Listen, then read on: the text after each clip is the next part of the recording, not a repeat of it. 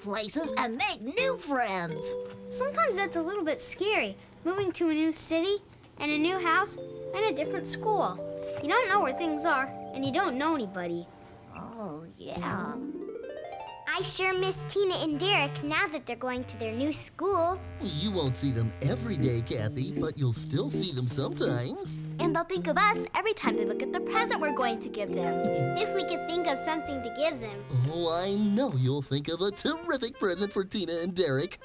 If you use your imaginations and maybe a little help from... The Barney Bag! Boy, it's time to make surprises! Well, I've been looking in my Barney bag, and I found a lot of things.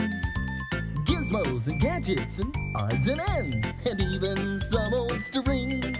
So let's ask ourselves the question, what can we make today? With imagination and the Barney Bag, we'll see what we can make today. Yeah, see what we can make today. What can we make with these? This ribbon is pretty. We have enough stuff here to make a memory book for Derek and Tina. What's that?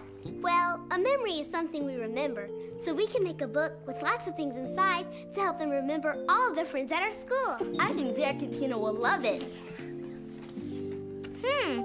I wonder what's in this envelope. That's a surprise for later, Kathy. I'll just hold on to it for now. Thank you.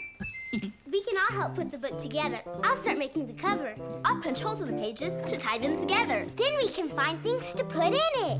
Oh, Tina and Derek will be so surprised. I can't wait to see their smiles. Special surprises always make friends.